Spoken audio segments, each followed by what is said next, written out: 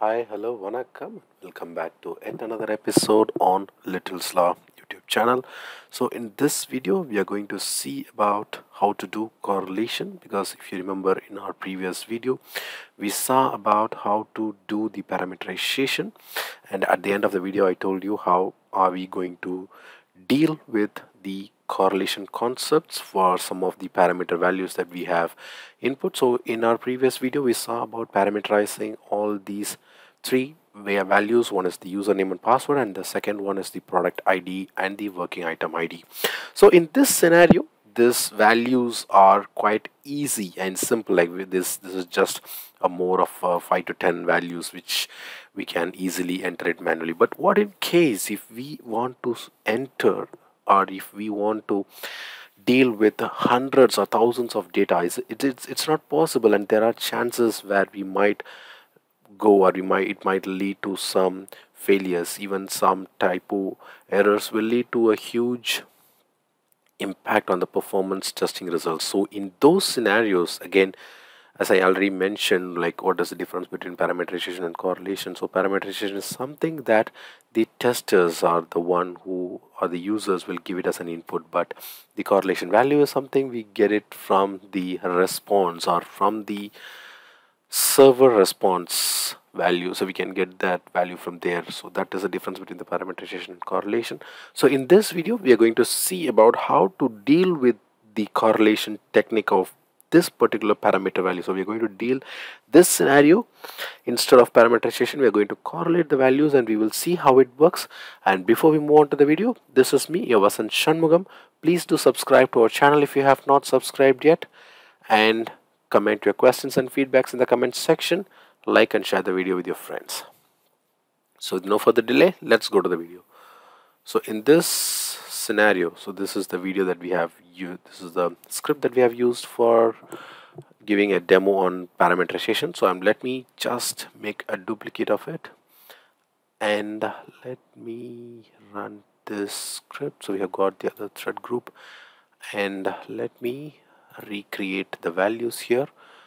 So the first one, which is going to be the sign in transaction, sorry, that's the transaction, the sign in, we are not making any changes in it. So this is something which we cannot get it from the server, or it cannot be correlated. So this is the one that we're going to keep it as parameterization. So there is no change in it. So this is going to be parameters all the time. So let this highlight it. So this is going to be parameters all the time, and this is the value which we're going to correlate it. So let's see how to correlate it. So this is the parameters and correlation. So take this as scenario 2. So here we are going to correlate just this product ID and then the working item ID. We delete this rows, and okay, so these are the two values which we are going to correlate. So let's see how to do that in this video. Let's go to the script now, and let's change the values there. So we have these values here, since these are the values which I have used already. So let me just reset the values. I will pick it up from here, which is going to be I am pasting it here, and then again in value 6 we're going to change the value here as the work item ID, which is going to be est-1, and let me reset it, reset the value, and let me save it, and let's run the script once to make sure the script is working fine before we are doing the correlation. And I'm running the script. Let's just watch it. Once if it is completed successfully, we can then move to the correlation part. So the validation has completed, and let's see the change I have made. So here I can see the est-1, and under here I can see the est-1 again as part of the product ID. So let's now, so we'll get ready for the correlation, and before we do the correlation, let's go through the script and we will find what are all the values. So we are going to correlate this value and then this value, the work item ID. So the first thing is we'll need to find this value in the previous response. So for that we'll have to go to the click fish, and here is the value we are supposed to correlate. So for that, let's try this one. So apart from these values, that is the product ID and the other element, we have the correlation for the J session ID. So we'll need to correlate all these three values. So first, let's replace the correlation value in here, the J session for the J session ID, and here we can see that is the, let's search for the dynamic value, which is the J session ID. In case if we find it, we'll have to replace. In case if it's not there, then it's not a problem, we can skip it. But here, in case if we find any values which is completely different, so for example, I think we can find it in the response header in case if it is there. So it looks like there is no values, something like the session ID. So let's move on to the other values which we have previously planned. So let's go to the click on product, and we have to correlate this value, and for that we'll need to go to the previous response, and the previous response is in click fish. Under this we have the response body. So in the body section we can find this, and let's go to the other section, which is the text section, where we will try to find the values. And for that, let's choose the text, and here under the text we can find the values. So here is the value that we are supposed to correlate, and the technique which I'm going to use is inside the product ID. So I'm going to choose this value, so that I'm going to have this as my regular expression. So before that, let's choose this regular expression, and we'll confirm whether it works fine. And for that, let me choose this again, and let's go to the regular expression tester. Let's test it. So here we can see the match count is 1, but since this is correlation, we'll need to confirm it with the other values as well. So dot star question mark. So the product ID equals is the left boundary, and the double quotes and the closing bracket is the right boundary for this value. So anything that comes inside will be correlated or will be extracted. So the first thing is we are going to extract this value, and then we are going to replace it with the required places. So let's test this, and yes, this works fine. See, you can see here. So whenever it comes, automatically any of these values will be chosen from the list. So that is how this particular regular expression works. So let's copy this for now, and let's go to the text and make sure we have all the items available. Let me go to the HTML. So here we can see we have chosen all these 4 items in our list. So let's replace the value, and before that we'll need to have the regular expression extractor. So let's go to add post processor and regular expression extractor, and the name is going to be, what is that? It's going to be the product ID. So we'll replace that with the product ID, and the regular expression we have already tested it, it's working fine, so we'll have it. And then the template is going to be $1, the match number is going to be the 1. So in case if it has to be random, we can choose it as random, we can have 0. So for now, let's have it as 1, and we'll test it before we go final, because otherwise we might not be able to know like what was the error if it doesn't work. And then the default value is going to be not found, so this will tell us that this value is not being found correctly. And then for the next transaction, that is to add the working item ID, we'll have to get the value from the product. And then let's again go back to the text. We will find the value which it got chosen. So this is going to be the item ID, or we can even get it from the working item ID. We can choose any of it.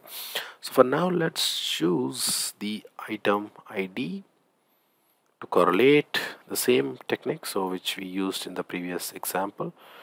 So this is what we are going to test now, and let's go to the regular expression tester and let's test it. So we'll get 1, which is expected.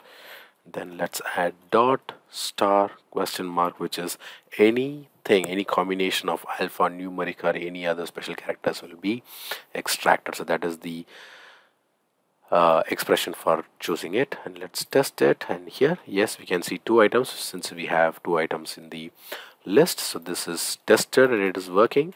And let's now go back to the, sorry, we did a mistake. I think we will need to move this regular expression extractor to the previous one, because here is where we are going to extract the value, and the same way we are supposed to add the regular expression extractor to this particular. So we are supposed to add the regular expression extractor in the request. We are going to extract the value, and not in the request we are going to replace. So that's the difference between parameterization and correlation. So in case if we want to parameterize something, we'll have to bring in the CSV dataset config in that particular request. But in case if we want to do the correlation, we'll need to extract the values from the previous response. So that is the reason I'm adding this in the previous response. So just to make sure, we should add it in the response where we are we should add these extractor in the response where we are collecting, and not in the request where we are pasting it. Okay, so let's extract the value now, and it is going to be working.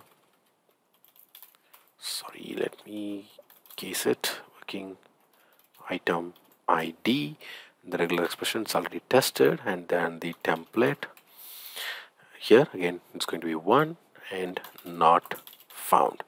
Let's save it. So far we have extracted the values, and let's now replace the values in the request, and this product ID has to be replaced in the next request. So let me replace it here, and let me close it, and then the same way the value which we have extracted in the work item ID, we should replace it in the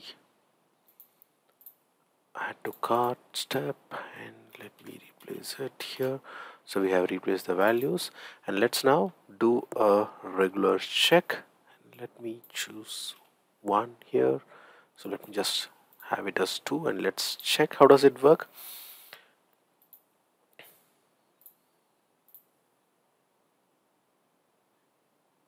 So now we have tested the changes. So we have got ESD3 since we have chosen 2 in the regular expression extractor. So what we'll do now is let's change it to random, and then we will run a test.